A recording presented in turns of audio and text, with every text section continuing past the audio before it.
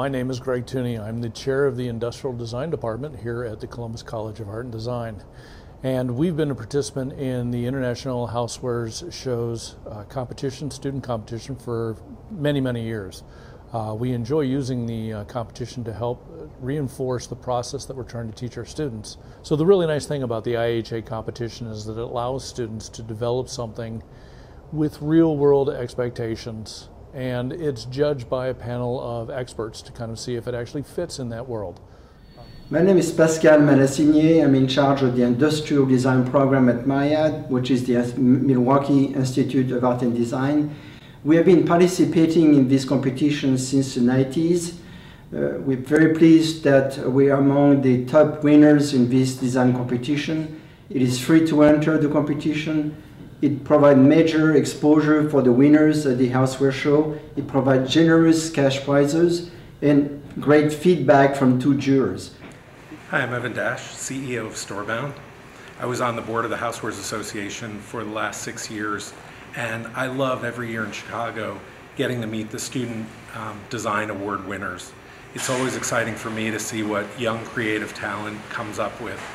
We're down here on the set of one of our home shopping channels, and we're getting ready to introduce a new product. So I hope that you'll enter in the Student Design Award competition, and maybe your product will be one of the next ones that we're presenting on national TV. My name is Dan Cafaro. I'm the chair of the Industrial Design Department at the Cleveland Institute of Art. We have been participating in this competition probably almost 20 years.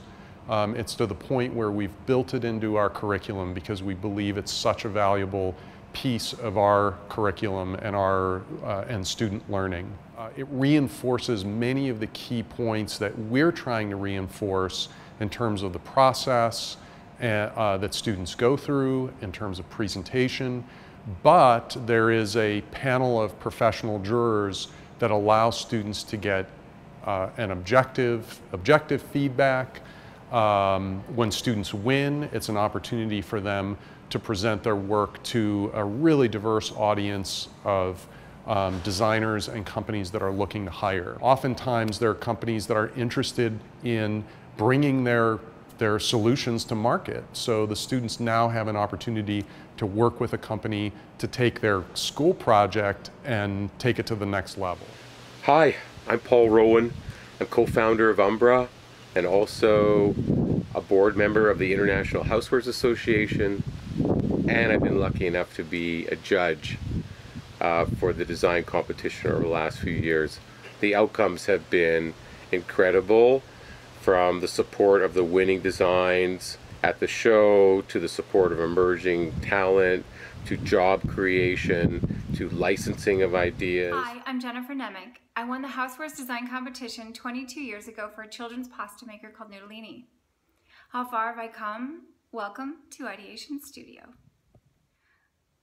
I'm thankful I won, and I encourage any young designers to also compete.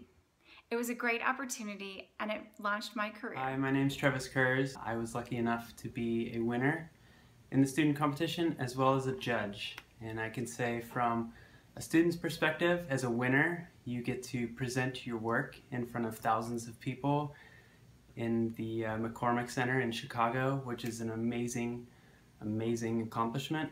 Hi everyone, I'm Helen Miller, one of the winners of the IHA student competition. For me, the most valuable thing from this competition was a great opportunity to present my work and also made a lot of important contacts for my future career. Umbra is one of the contacts made from the show. Umbra is a large Canadian houseware company I always want to work for when I was students. Guess what? After a few interviews, I got hired and moved to Canada and started working for Umbra. So here I'd like to encourage any students who is interested in housewares, never miss this chance. You never know what's gonna happen. You might be the winner next.